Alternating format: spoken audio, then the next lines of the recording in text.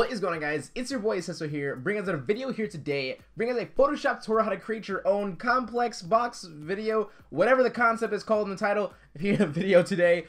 So yeah, this is actually my first video on my new PC. I got a new PC. Maybe I'll put the build, maybe I'll make another update setup video. Until then though, I'm on my new PC. It's freaking awesome, it's fast, it's dope, I enjoy it so very much, and today is the video. Today's the first video of it. I didn't post this video on Saturday as I'm recording it Saturday night, and I'm posting it on Sunday because I had to build it and get my program and stuff like that. So, yep. Yeah, just so you guys know the concept itself, it was inspired by Evan C. His ad is currently Obey Evan C. You can look him in the look him up in the description down below. Sorry, English is a very hard language. Yeah, he's freaking awesome. He had a really cool little concept, and I kind of want to get my own rendition on it. So this is what I came up with. So it's really fun, very simple. I put complex, like, just kidding, because of course it's not that hard. If you think about it and look at it, it's more or less the construction of the video itself. So, or the design itself. So really fun design coming up right now. So of course, don't forget to leave a like. 2 likes on the video equals a sticker down below. As always, guys, it's probably most likely to be the PSD of this video here today. And yeah, if there's any settings untweaked or tweaked or something like that, it's wrong, just let me know. I'm pretty sure everything is pretty much the same. Until then, we'll figure it out, right? We've got to record the video and start doing this thing. Okay, let's go and get this thing going. Also, really quickly, I do have all the hex codes that I have over here as well. So just in case you guys want to use the same exact ones, I will be using that during the video itself. So until then, let's go and get this thing going. Okay.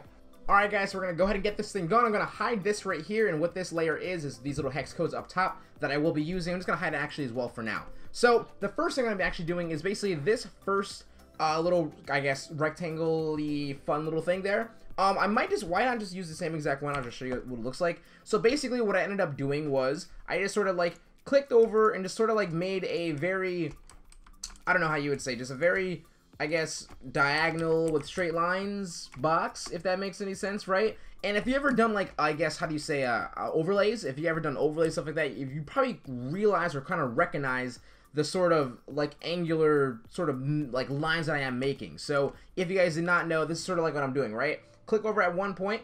I hold shift, by the way, to make straight lines. I just give myself a simple little angle, hold shift again, make a straight line, angle, line, do that all the way until I get all the way up here. And then basically you want to go on the outside and then connect it on the outside. That way we can fill it in, and what's get filled in will be in this vicinity right here, which is going to be cool and great. So on this new layer, I'm going to fill this in with the color green that I have here. The hex code for this is A4CA1D. Press OK. Press OK again, and then delete the path. So that is my first sort of like shape, I guess, to, of course, create this really fun little constructed project, right? I don't know why I said project, design. There we go. Okay, so I'm actually going to basically do the other shape, the main shape that I want to do really quick as well, which is this one right here. So I'm going to do like this little shape right here. And I'm just going to go ahead and just copy this really quick.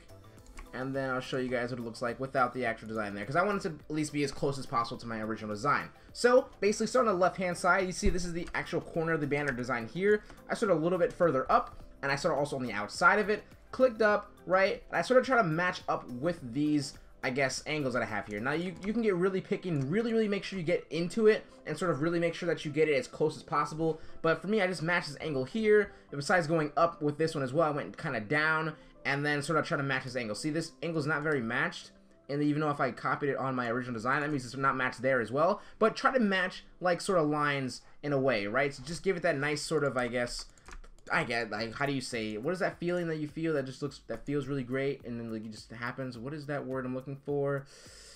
It feels good, whatever, we'll go with it. Anyway, this color here should be the color, for me that is, the hex code is 060608. Now, for me, with this color here, if I press this okay again, it's only a tad bit darker, and then what goes on here is you want to have sort of 4 shades of color. For me, I'm using a nice green, of course. I'm using this background color, which I originally had, but I don't know if I told you guys that, but it's the hex code 08080A, and then, of course, this other black that I just gave you guys as well. So they're not actually pure black. Also, if you kind of like click over here, it's actually on a blue, and it's just right above the blue, just a little bit of a blue tint. So that's that. I kind of want to have 4 different shades of color, right? So that's why I have this going on. So once you have this sort of constructed, you're pretty much on your way to sort of, I guess, creating your own design. Now, for me, like I said, I'm just going to be trying to get as original as the concept that I had before. So I'm going to do one more box, and then I'll just freely do it and see what happens, right? get as close as possible. Though I want to make this box here, which is this thing right here. Okay. So what I did for this one, of course, kind of follow this angle, follow the top angle, go down with the same angle, and then I could go up if I wanted to, but I went down like I did over here as well. And then it's really sort of like what you kind of want to do. You want to make the coolest shapes in the little wackiest ways ever, but you also still want to make sure that you're making it cohesive. Is that the word I'm looking for? Yeah, we'll make it cohesive. Make it look like it's meant to be and not sort of just, you know, all over the place, right? So I have this green, I have this sort of darker black. We're just gonna call it darker blue and then a lighter bluish black. Sure, English is a hard language. Anyway, once you have some, like, basically this set up, you're honestly ready to get this thing going. So pretty much the first thing I'm going to do is I'm going to add some gradients to my green little colors that I have here. Right now it kind of looks like it has gradient already because how really luscious this green looks. However, I'm going to just basically, you can either use, of course, gradient overlay and then go on it with that. But I'm going to choose to make a new layer, create a new layer with the new created layer, clipping mask it. So basically make a new layer, right click, clipping mask it right above this layer here. So right now it's on top of this layer that I just unhid. If I press my brush here, change my foreground color to white, use a nice soft brush, which means 0 hardness, and a nice size. Default brush is fine. Click and drag and just like give it a nice little like gradient yourself, right? I like to do it myself because I feel like, I don't know, it just makes it, I don't know, I feel like I'm connected more to the design. Let's just lie and say I don't really like to use gradient overlay. Okay, and we'll just do that on this side here for this one. And then overlay and low, you'll pass it down just a little bit. So, nice little gradient, just makes it pop just a little bit more. It looks pretty good. So, what I want to do right now is I want to make another black box right here. And for that box, I think I'm going to use this color here. Or we might just use the top color here. So, I'm going to go ahead and just make a new box again. What I will do for the, by the way, for you guys, top green, that way the tutorial, sort of, how do you say, we're going to call this shape main. The tutorial PSD that you guys get at 200 likes will have it named, that way you guys know what's going on here. And this shape will going to be like on the bottom black. Alright, go ahead and just click over here, click like so. I want to kind of get this, you know, nice and angled, and we're just going to go all the way over here. Actually, we'll go in the middle of this, and then just drop down, try to follow this angle here, connect it, right click, fill the path in with the color, this one. Boom. There we go. Now we got some more boxes going on, so you can sort of see this sort of layer kind of technique in a way start to like formulate, right? So, excuse me, for this, like, I guess moment, I'm going to go ahead and see what I want to do. Like, I want to sort of, maybe let's add like the white spots now. Yeah? I also feel like I should probably lower this down. We don't have to have that so big, because I don't really want to do too much with that. Just like, maybe like that looks okay. Okay, that looks fine. Alright, so what I'm going to go ahead and do is I'm going to make another new layer, and we're going to basically pen tool out a really nice white box. So let's just pen tool out like a white box. And we're just going to follow this one here, and I'll even go up here, and like go halfway or something like that, come across. Ooh, I can make it all white, or I can just like, I don't know. It depends. I feel like I'm just going to do this. I'm going to do what I did before. But you can make it all white, the entire sort of block, but I'm going to make sure there's a little bit of green hanging over there. And for me, I'm going to make this go a little taller. That way I can make this line thicker than this one. And I'll make this line that I have here thicker right here. So I'm going to make this just drop down a little bit. And then boom. So I have a, you know, a pretty wide radius here, a skinnier radius, and it gets really, really skinny. So that's what I mean by having it look like you're meaning to do the things that you're doing, right? This right here is not completely even, but for the sake of the video, I'm not going to try to make this all super even. Even for the preview that I did, it wasn't crazy even either. So that's one shape here. I'll just fill this in with the color white, because that's the color I'm going to have for that shape. We're going to call this white box top. And then we're going to make another new layer and make basically a white box bottom, right? So I'm going to go ahead and just do this again, just like so. Drop this over here. Like I said, I'm holding shift to make a straight line. And we'll do something like this. We'll come down. Why not even just do something different this time in this video than I had in my preview? And then just come down all the way over here. And then come down over here. That's not that bad.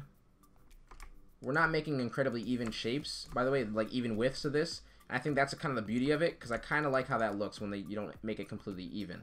You just give it nice, you know, sort of thickness. Also make the thickness very noticeable. That way it looks, like I said, it's meant to be.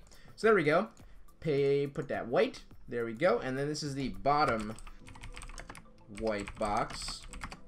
So now we have our sort of 4 shades of color going on here. What I meant by color, I mean, you know, 4, let's just say shades, period, right? We have like lighter black, we have a darker black, we have a green, and then we have a white. Those are our 4 main sort of color schemes that we're going to work with, and that's basically what you want to keep on working with when you actually start adding more and more shapes in. We're going to have one more tone, but I feel like just having 4 shades is like one way to say it, but then having tones as well is sort of like also a great thing, because as you can see right now, my green spots right here, they look very, very dull. It looks kind of boring. It looks empty. So that's what I mean by using a different shade, like a darker shade. Like right now, I'm gonna actually, why not just do it now because I'm talking about it? I would do it at the end, but I'll just do it right now. Why not? Let's just go in the middle of this. Why not? And then go like here, here, and then just do something like that. And let's just have it look like that, right? And just for the sake of I know it's going to work, I'm going to just go ahead and put this up here as well. So I'm going to make another box up here for another shade of green. Boom, boom, and then boom. Oops. And just like so. Okay, cool. So now I have 2 boxes basically. On this one layer, I'm going to fill them both in with a darker color green that I had. So basically I chose this one because I originally clicked on the original color that I have, right? And I just said it, I'm going to move this down, and I found this color here. Look, see? I just moved a little further down. So this green is a darker green, and the hex code is 677D1C. Press OK. Press OK again. And now you can start to see that it doesn't look as empty. Immediately just doesn't look as empty. Of course, I'm filling space, but I'm filling space that kind of makes a lot more sense than you would think, right? Just use a darker shade and then apply it just like so. Now, what I actually did with these darker shaded colors here, I'm going to call this dark green boxes. What I did with these dark green boxes, I'm going to double click on them. I'm going to go to inner shadow, right? I'm pretty sure like a lot of you guys already know what's going to go, like what's going to happen here. This is an old technique for like, I called it an indentation technique or indentation basically. You give yourself sort of a depth, right? When you add an inner shadow to something, it looks more 3D. It looks like there's depth happening inside the actual sort of design, right? So what it looks like right now is that this dark green is sort of behind or indented in the actual banner design itself. So what the settings that I have here is at 0 distance, 0 choke, and about 18 size, and then based on my angles at 90 degrees. My blend mode is of course on multiply. That should all be default, however, besides the opacity, moving it, and then the distance and stuff like that, right? And what I did is added some patterns, right? I already had these patterns in here. This is actually Photoshop newest version, just like the default patterns that they have as well. If you guys want to look for some patterns, look up like dotted patterns or I don't know, default patterns that with lines. I don't know, like look up something that gives you something like this, right? It looks really cool. What this looks like to me is like, how do you say, like metal sheet, like a metal sheet. That's what it looks like to me. You've probably seen like texture like that. You can use textures. That does not matter, whatever. You have to use pattern overlays. It's just a quick way if you're going to have one that looks like this. So put it like that. Blend mode on vivid light, and then I'm going to put my opacity on 40%, and I think that looks pretty freaking fantastic. Now, that just immediately fills a space for me and looks really freaking good. Now, I'm going to go ahead and just add the word complex here. Complex, and we're going to give it that size that it needs, which is about so. And I'll just make this green like that. Alright, we just filled that space with the text right there.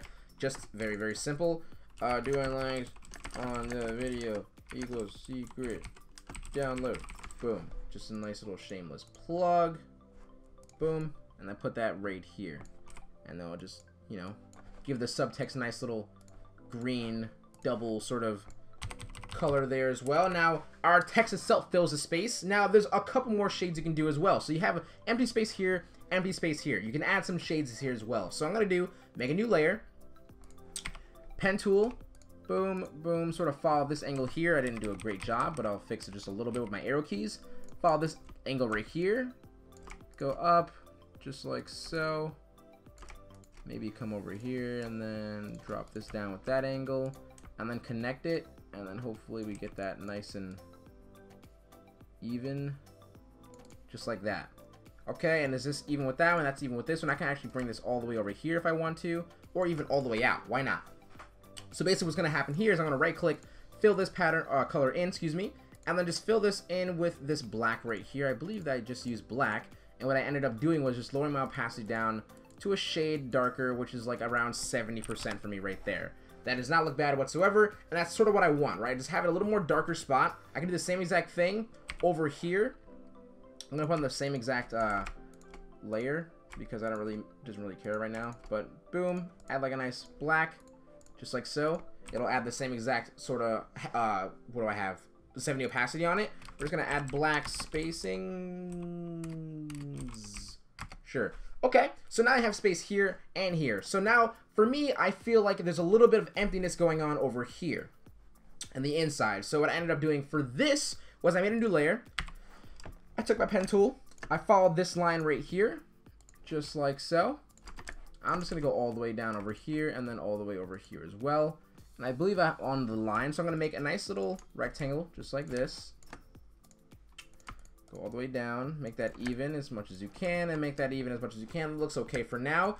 And what I ended up basically doing was right-click, fill the color in, and I just use a basically green from this gradient that I have up top. Press OK again, and then what I just simply did was took a nice, very, zero hardness brush, and just erased a couple times, just like so, and that itself just gave it just a little more life. Now, I did the same exact thing on this side over here. I'm going to call this green fade. We're going to make another new layer, and we're going to put a white fade, basically.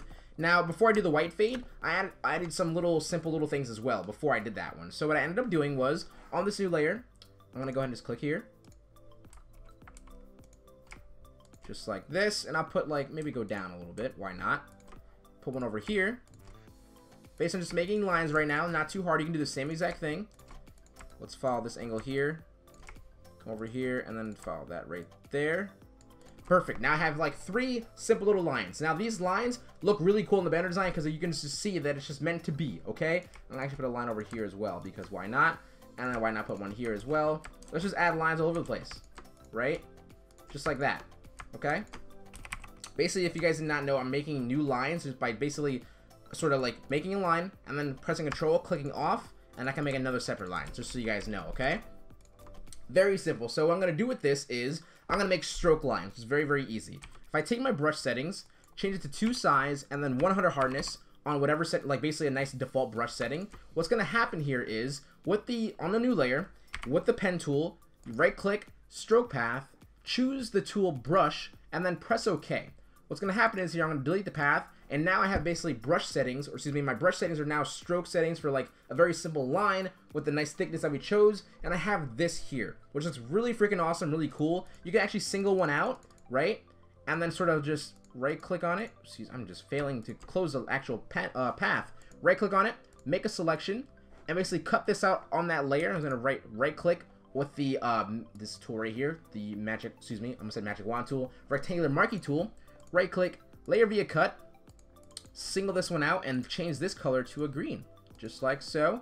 Press OK again. So now this is a green stroke, while all the other ones are white strokes. Okay. There we go. So that looks pretty good. I can probably even just single this one out as well. Basically, I'll show you guys again. Pen tool, just pen tool around it. Right click, make a selection. Make sure you're on top of that layer you want to cut it out from. Press M on your keyboard for the marquee tool. Right click, layer via cut. Double click, color overlay. And then just like so. Now I got 2 greens. Oh, that was my phone. That was not yours, I promise. Okay, and we'll just change this back to, we'll just make this green stroke 2. Perfect. Now, last but not least, like I said before, was that white fade. Make a new layer. And go like so. And then use the same exact width. Hopefully hold shift. There we go. Try to get the same exact width. Something close to it. That's not the same, but forget it. We're just going to close this and then fill this in with the color white. Press OK. Take our soft brush and just erase right there and erase right there. A nice little simple white fade. And now basically, I believe is that pretty much it? I think that's pretty much it. I did do a little different thing as well. What I ended up doing was just like so. Let's just make a nice little. Let's try to follow this angle here a little bit. This one right here. And make a nice box. We'll just make this. You ever like seen like vents, I guess, on like a car or something like that? You sort of see like this sort of design. I'll make it green. Make it green, make it white, whatever the heck you guys want to do. And then just sort of duplicate it. What I'll actually do is make one green and one white. Just like so. And I'll just sort of just repeat this going on. That is my phone. I'm so sorry. I don't know who the heck is texting me. Alright, that's cool. Alright, I just had to check my phone really quick. Alright, sweet. That was like the first time I ever checked my phone. Dude, I'm turning into a terrible YouTuber. Okay, so I'm just duplicating this a couple times, right? And I'll just like put a space in between it. Why not? Put another space in between it. And then maybe like do another green like that, right? And I'll just hold shift on all this. Click on the first one that you made, the first duplicate. Well, this is the last one, excuse me. And then click on the first one you made, which is right here. Hold shift, it will select everything in between. You can press Control E in your keyboard to merge it all together. And then you can have one full group. Just do that like that. And I'll have one over here. And I'll even put some down here. And I can just hold Alt and Shift to move it over and duplicate it. Just like so. And pretty much you sort of have like your finished product. Now, this is very, very fun. This is very cool. You can also do a lot more things than just this. You can add pictures. Maybe you can add like a sort of picture right where the green is and just add like a nice picture there. Or even like utilize a spot here and then put a picture there. It's very, very freaking awesome. It's a very fun concept. I feel like if you just keep building it, the more you build to it, I feel like the better it honestly looks. And it's a freaking awesome concept. Like I said, inspired by Evan C. Really freaking awesome. Like I'm just very happy I can show you guys this. It's really fun. I just feel like it's really, really fun. It also kind of reminds me of just, like I said, making overlays, which is pretty fun for me as well, because I feel like you have like really awesome constructed overlays. You utilize that and sort of put this in a bigger perspective, add some pattern overlays, add some indentions, 4 shades of color, and you got something really awesome and cool like this. So thank you guys so much for freaking watching. Don't forget to leave a like on the video. 200 likes on the video equals a secret download below, which will most likely be the PSD of this video here today. As always, guys, I freaking love you guys so very much. Don't forget to follow me on Twitter at SesoHQ. Do not forget to check out my Sellfy, sellfy.com/SesoHQ for any pre-bans and packs as low as $5. And as always, guys, comment down below any tutorials you guys would like to see me do. That is it for today. Like I said, I don't know if I said that. If I had a new PC, of course you guys already know I had a new PC. However, the whole specs and stuff like that, I'll probably put in the description of this video here today, or we'll make another update set of video. Like, which one do you guys want? Because I kind of did change my room a little bit, and I could actually sort of change it up even more or add some more stuff to make it look cooler for the video itself. Yep, that is it for today. I'm going to go ahead and edit this video here now, and I'm going to talk to you guys in the next video. So, talk to you guys later. SesoHQ out. Peace. Don't forget to keep smiling, stay positive, and stay freaking productive later.